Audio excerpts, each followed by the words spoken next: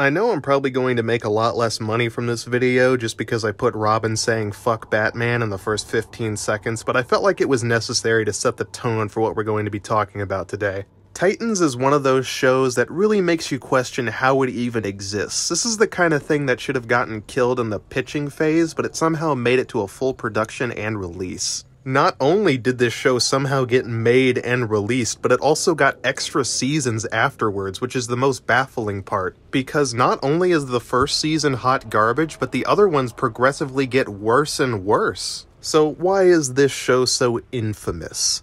Well, we're going to answer that today, together. So I will say hello everyone, you're watching Dead Topics, the show where we talk about whatever we want, whenever we want, for as long as we want, and I'm your host, Dave.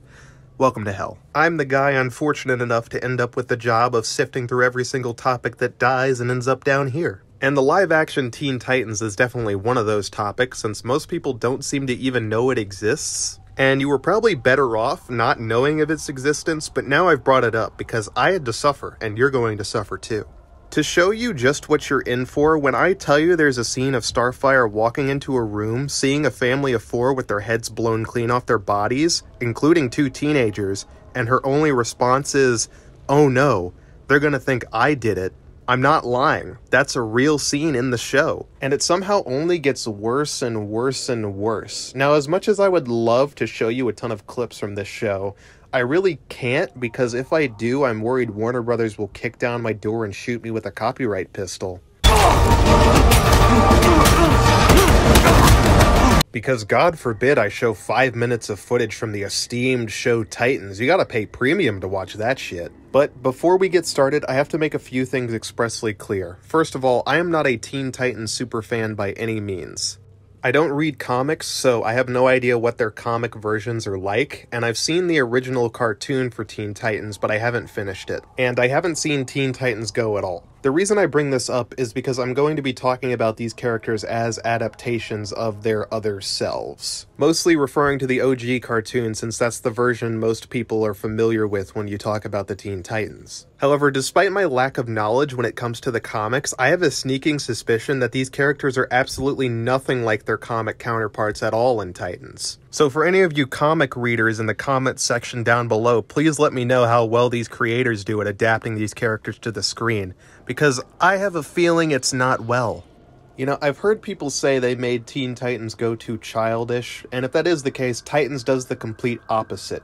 This show is edgy. Like, so edgy you have to worry about getting cuts just from watching it. The whole show feels like a fan fiction written by a 14-year-old high school student who's filled with nothing but pure, unadulterated angst. This show tries so hard to be mature that it's comedic. Now listen, I completely understand the desire to make something that was once meant for a younger audience more mature and gritty over time. In fact, I enjoy that sort of thing. Logan is one of my favorite superhero films ever, and it is super depressing. However, Logan feels like it was written by an adult with a functioning brain, whereas Titans feels like it was written by a lobotomite. This show's idea of mature is non-stop gore, swearing every 13 seconds, and characters who look like they're constipated 24/7. Find me one scene where Robin doesn't look like he's constipated. I dare ya. He can't do it, because he always looks like that. Look at his face! And in the new edgy era of DC, when Titans first showed up, they decided to add a new intro, which they've used for a while now, and it's really weird. It's also annoying as hell once you've heard it for the 100th time. I had to listen to that twice before every episode. It got old fast. So why don't we talk about the story of the first season? Well, it's a story, if you can call it that. It mainly focuses on Raven and her father Trigon. See, Raven in the OG cartoon was kind of an interesting character because her powers were tied to her emotions. The more emotional she gets, the more her powers go haywire, and it can cause damage to the people around her. Because of her emotions being so dangerous, she kind of had to become a shell of a person, not talking that much or expressing herself, or she'd run the risk of, killing everybody around her. Add that to her also being, a teenager, people who are notoriously conflicted with a lot of emotions, and you have yourself a very interesting character. constantly having to battle the urge of expressing your feelings to your friends, because if you decide to do that, it might cause your powers to go haywire and just make everything a whole lot worse. Now, I don't claim to be a Raven expert, but that was my interpretation of this character when I saw them in the original cartoon, and all things considered, I thought that was pretty cool. So how does this show adapt Raven for live action and tell her story? Well, it replaces all of her abilities with generic horror movie tropes and the power to vomit. That's right, she's an emo teenager with purge powers, and their father is a demon. It doesn't get more fanficky than that. She's a sheltered child whose mother keeps her locked up in her room with a bunch of crosses on the walls because, she's possessed by something. But then she also just sends her off to public school despite knowing that she has a literal demon inside of her and could, snap and kill everyone around her at any second. Out of all the excuses to do homeschooling, this is probably the best one, and you just decided not to for some reason. So the kind of parent who takes the precaution of locking a child in a room with a ton of crosses on the walls is also perfectly fine with them just going out in public with a bunch of bullies and random school students.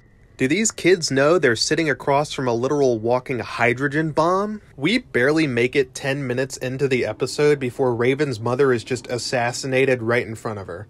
And of course they go out of their way to make it as gory as possible, eye socket blown open, blood spilling out everywhere, and it makes you wonder, why should we care?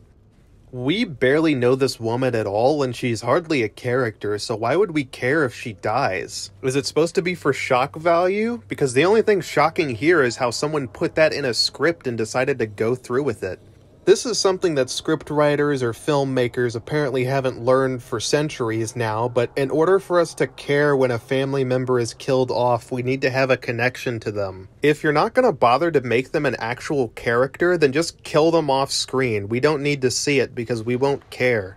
If the audience has no emotional attachment to a character when they die, they might as well just be pixels on a screen. The emotional impact of one of your character's parents dying right in front of them should not be the same as a random goon getting shot midway through a movie. So Raven freaks out, runs to a homeless shelter, there's a bunch of pointless nonsense that happens before that with her almost getting kidnapped for no reason, and then she decides to go to the police station after throwing a brick at a cop car. Hi there, how you doing? Word on the street is you like playing baseball with bricks and cop cars. I'm Detective Dick Grayson. Let's talk about Detective Dick Grayson, why don't we? His name is Dick, haha, so funny. Robin in this show is kind of a total moron, but on the other hand, his fight scenes are some of the only good things in the entire show.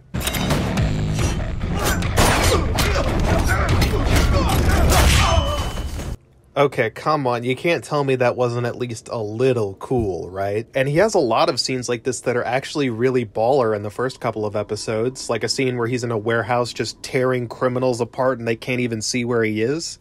And all of the goons just start dropping one by one, disappearing as he jumps between the rafters and yanks them into the air with his grapple gun. That was some real Batman stuff, and it was actually kind of fun. Too bad those moments are very few and very far between.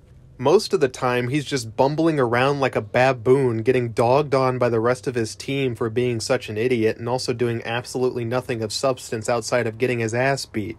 One thing you have to know about this show going forward is that everybody hates each other, and it's constant throughout the entire thing. 90% of the main characters in this show are massive jerks who treat each other like shit constantly, and it is really obnoxious. Like, for instance, the first thing he does with Raven is take her to Hawk and Dove, which are two really shitty superheroes who have no powers other than tapping people's faces. They're next to useless and they're pretty lame, and he decides to drop Raven off there and plans on leaving them with her. The two superheroes who can barely withstand a couple goons punching them is going to contain one of the most powerful demons of all time. Yeah, genius move, Robin. And of course a group of assassins show up, beat the shit out of Hawk and Dove, kidnap Raven and leave, because of course they did, these people are useless. And it's all because Robin is having this inner conflict of, will he be Robin, won't he be Robin, what will he do? And it's really annoying. Listen, I get that that can be an interesting storyline, but him deciding whether or not he wants to be Robin is robbing us of getting to see cool scenes. Because the Robin fight scenes are the only good scenes in this whole goddamn show, so him not being Robin constantly is just causing us to not get to see those. So he just spends most of the show being useless, and midway through the season they blow up his Robin suit and he just stops being Robin. One of the only good things in the show, and they blow it up before the season's even finished, and he just spends the rest of it bumbling around and being the dumbass detective Dick Grayson who no one cares about. And I wouldn't mind this that much if he was an interesting or well-written character, but he really isn't. This is one of the lamest versions of Robin that I've ever seen, and it sucks because he could have had such awesome potential with those fight scenes. This show would have been 10 times better if it was just about Robin doing Robin stuff, because at least that's something they had the budget for. You want to know what they definitely did not have the budget for? Beast Boy. Oh god, I won't spend too much time talking about Beast Boy, because he's a total waste of a character in this show. But part of what makes Beast Boy cool is his power to turn into almost any animal that he wants. The kid can literally turn into a T-Rex in the show. How awesome is that? Want to know how many animals he can turn into in the first season? 1. He can only turn into a tiger. Now, to be fair, he can turn into a snake very, very, very later on down the line, but for the majority of season 1, it is just a tiger. It is pretty apparent they did not have the budget to handle a character like Beast Boy. You see, Beast Boy's powers lend themselves to an animated series, because in that you can have him turning into a bunch of different unique animals like saber-toothed cats, mammoths, and whatever else. But here, when you need CGI and a ton of money, you just get a tiger. A really, really poorly animated 3D green tiger. Now, it does look terrible, but it is CW levels of CGI. I don't really know what I expected. But the fact that his powers are only limited to him being a tiger is not only incredibly lame, but also really bad for the story for reasons I'll get into in a second. Outside of his characters, he's just kind of a nerdy simp who spends the entire show just trying to get with Raven, and that's about it. He's kind of an obnoxious idiot, so I really don't care about him that much in this. He's not funny or interesting, he's nothing like the original Beast Boy, and I just don't care. So why don't we talk about the final member of the main Teen Titans, Starfire.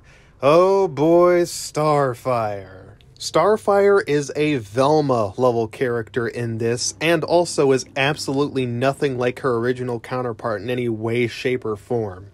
Now, before I continue talking about Starfire, I do have to bring up the obvious here, and I have to say this before people start acting like idiots in the comments section. I don't care about race swaps. I really don't. I liked The Boys, and that show race-swapped Stan Edgar and gender-swapped Stormfront, and I still thought it was great. And I loved the actor's performance for Stan Edgar. I thought it was awesome. I also enjoyed 2022's The Batman, and that race-swapped several major characters, and I was perfectly okay with it. I didn't care. The problem with Starfire is not her skin color. The problem with Starfire is that she's a shitty character. Even if you don't compare her to her show counterpart or comic book counterpart, she's still just a poorly written character, plain and simple. Now listen, I get that adaptations can change characters over time and make them very different. I'm perfectly fine with characters that have been around for decades changing or having different interpretations when brought under different writers. Part of what makes these comic book characters so awesome is that different writers can have different interpretations of them and do a lot of different things and different stories with them. I'm not one of those people who think a character has to act a certain way at all times and can never deviate from that, or else it's just terrible, because that's kind of restrictive. I want writers to be free to express their interpretation of a character and put their own unique spin on it, so we aren't just getting the same thing over and over and over again. However, here's the important thing. It has to be good. And at the bare minimum, the character you're adapting has to have some resemblance to the other versions, at least a little bit, but these characters don't have any at all. I mean, look at this. Can you look at this and tell me that this is Starfire? She looks like a stripper.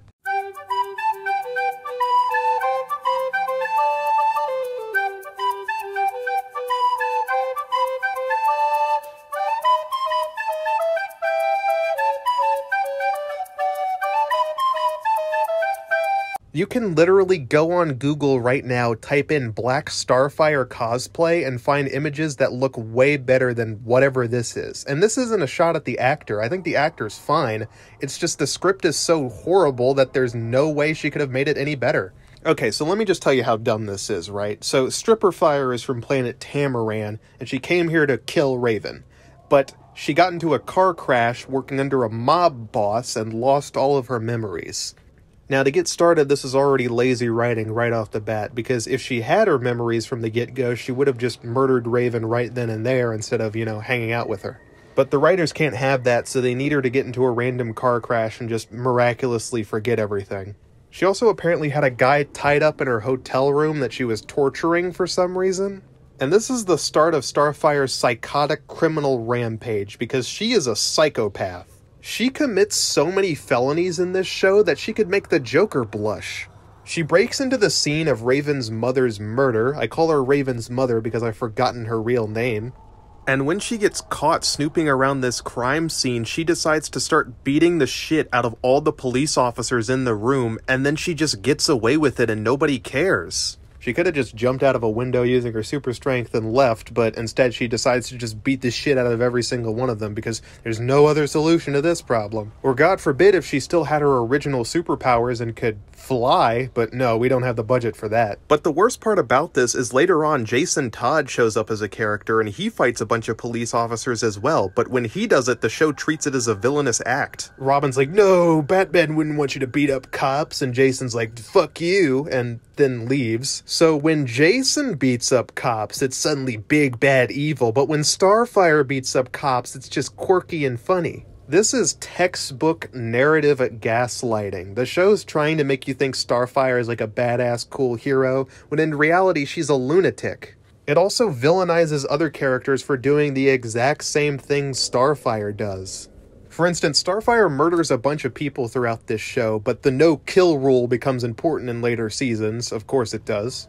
My thing with the no-kill rule in these superhero shows is either make it a big deal or don't. If you're gonna have superheroes running around just murdering people left and right and not caring, then don't bring the no-kill rule into it later because it just looks stupid. Oh no, we can't kill people. Oh, hold on, I just have to murder all these people real quick. But out of all the things Stripper Fire does throughout the show, there's one thing that made me realize just how bad it was.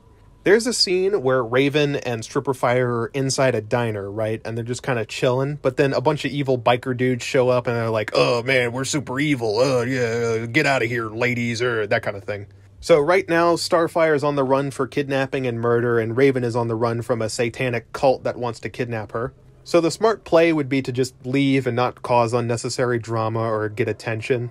But Stripper Fire can't do that because she's got to prove how much of a boss she is. So she decides to get up, beat the living shit out of a bunch of people, then she takes a fork and just stabs a guy with it for no reason.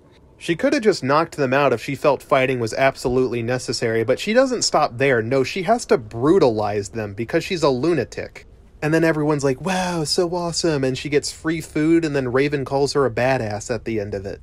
Are we in Bizarro's world? What the hell was that? It's such a baffling scene, and it really puts the writer's mindset into perspective. Good God. Oh, and the worst part is, even after all the insane shit that Starfire does, she still has the gall to go up to Robin and say that he has emotional problems. Now, don't get me wrong, Robin is a total sociopath, but Starfire of all people... No, sorry, not Starfire. Stripper Fire, because that's who this is. In fact, I shouldn't be calling any of these characters by their superhero names, because none of these characters are superheroes. In fact, Robin isn't Robin, Beast Boy isn't Beast Boy, Raven isn't Raven, and for God's sake, Stripper Fire is not Starfire. None of these characters are the Teen Titans. They don't act like the Teen Titans. They don't look like the Teen Titans. They don't talk like the Teen Titans. They just aren't the Teen Titans, and you can barely tell that they're supposed to be. So my biggest question for this adaptation is, if you're going to change these characters so much that they're entirely unrecognizable, why change them at all? Why not just make new characters? And I know the answer to that. It's brand recognition. This show wouldn't have gotten any steam at all if it wasn't a Teen Titans show, because they're big names that draw attention. So instead of creating something original and actually working to draw people in, they decide to steal other people's characters and run them into the ground. This is a massive trend in Hollywood nowadays, taking other people's characters, using them as puppets to draw attention, and then ruining them. That's what I mean when I say this show is Velma level. It takes the Norville approach to making an adaptation. That's to say, making it nothing like the original character at all. These characters are just skin suits used for brand recognition. They aren't the characters. And while we're on the subject of characters, There's an elephant in the room that I've kind of been ignoring. You may have been thinking this to yourself the entire time, and it's finally time that I address it. Where the fuck is Cyborg? Well, I'll tell you where Cyborg is. He's in a better show. Gotcha! Doom Patrol, despite being super weird, is actually a very fun show, and I enjoyed it a lot. Which is why it's kind of baffling that it exists in the Titans universe. It's like a beautiful forest next to a landfill. So, there is one episode of Titans that I enjoy, and it's the episode where the Doom Patrol show up, because the Doom Patrol are actually fun and interesting characters. I love Robot Man because he's hilarious and every scene he's in is incredible. Did you see who made the hole? I was busy not getting swallowed by it. Where's the hole now? It swallowed itself. Did you see anything useful? Yes, damn it, the donkey! What's the donkey got to do with it? That's what I'm trying to figure out, asshole! Case in point, go watch Doom Patrol. Cyborg is actually somewhat decent there. Anyway, what were we talking about? Oh right, Titans. Ugh. So as I was saying, these characters suck individually, but as a team, they suck even more. I mentioned earlier that Beast Boy's power to only turn into a tiger was kind of a hindrance, and I'm about to explain why that's the case. Another big problem with this show's writing is the power levels. They are entirely imbalanced. You've probably heard before that when it comes to villains or problems that the heroes have to face in a story, you need to find a balance in between difficult and easy. If you make it too hard, you have to write a bunch of contrived ways for the characters to get out of certain situations, and if you make it too easy, there's no tension. Now, this becomes an even bigger issue in superhero team-up stories because you have a bunch of people at varying power levels all having to fight the same threat, and that can become a little obnoxious to write around sometimes. And that issue is incredibly pronounced in Titans, mostly due to Raven. Raven's powers are nonsensical. She can do just whatever she wants in whatever scene because the writers pull new powers out of their ass and it's mostly just horror tropes and jump scares. She has no solidly defined power set, and because of that, she just pulls out random bullshit like her purge powers during combat and can easily defeat every single enemy in the show. It causes a majority of the fight scenes that involve Raven to lose all tension because either A, she's going to stomp everything immediately, or B, she has to not use her powers and be an idiot just so the others can keep up. Robin is a dude with a stick, and Beast Boy can turn into a tiger who's just gonna get shot, so they're kinda useless for the most part.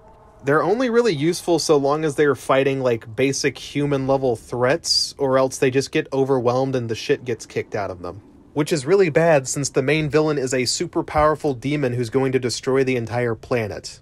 I get that the show and comics did this a lot, but in those, characters like Robin typically had insanely overpowered gadgets or were just insanely strong for no reason. And Beast Boy once again can just turn into a motherfucking T-Rex like at any time he wants. But in this, those two were so useless that all the fights have to be scaled down just so that they can do stuff.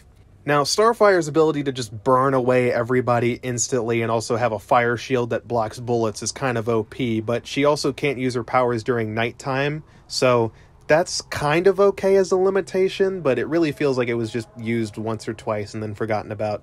So when the character's powers are so wildly imbalanced, it causes a lot of issues because the fight scenes either have to be complete one-sided stomps or utterly contrived. And this show doesn't even get to have a cool final battle because everybody's useless except Raven, so they pretty much just get ragdolled and played around with like toys and can do absolutely nothing. And as for the way the characters act, they're just idiots, plain and simple. They make so many stupid, brain-dead decisions throughout the story that it leaves you scratching your head. Now, it gets a lot worse in the later seasons, and when I cover those, you'll truly see how few brain cells these characters have, but even in Season 1, it's bad. One scene that illustrates this point very well is during the midway point through the series, they want to infiltrate a compound to find Raven's mother. So Robin, using his brain for once, is like, hey, why don't we scope out the compound, learn the guard rotations, learn everything about it so we can sneak in and save Raven's mom. It's a good idea. In fact, it's such a good idea that even Stripper Fire can't argue against him because that's what she usually does. But Raven throws a hissy fit because she wants to see her mom right now and wants to go immediately, even though they have no idea what to expect. She doesn't really have a reason not to stake the place out other than, oh, they might move her, which, how does she know that? It's really stupid, and all the other characters are like, hey Raven, that's stupid, and then Raven storms out. But Beast Boy, being a simp, wants to follow her, and he steals Robin's phone, gets an Uber, and they drive to the secret compound in an Uber in broad daylight. Granted, it does become night by the time they get there, so they can easily sneak in, and nope, they both get captured immediately before they've even gotten inside. And all of this was just a setup for everyone to get kidnapped and placed inside a weird science center for a creepy psychological horror segment. This whole story is an idiot plot through and through. All the major plot beats happen because somebody fucked up doing something incredibly stupid. I get that Raven and Beast Boy are teenagers, but being a teenager does not mean you lack brain cells. Anyone with common sense knows that you should probably not rush into a heavily armed super base when you don't even understand how your powers work, and the other guy can turn into a tiger, who's gonna just get shot by the dozens and dozens and dozens of armed guards patrolling that base 24/7. This story needs its characters to be brain dead stupid in order for it to work, because otherwise the plot would have been dismantled like 2 seconds in. But of course, they escape, they save Raven's mom, but Raven's mom is actually evil! Oh my god! Raven gets tricked into summoning Trigon because she's a dumbass, and then Trigon's like, I'm gonna destroy the world, or some shit, and then the episode ends before they even fight the guy. That's right, the main villain of Season 1 doesn't even get defeated in Season 1, he gets defeated in the first episode of Season 2.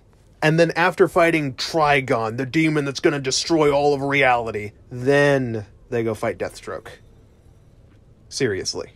Yes, we defeated an evil demon who is going to destroy the entire planet as like our first villain, but oh no, an assassin's gonna bring us down.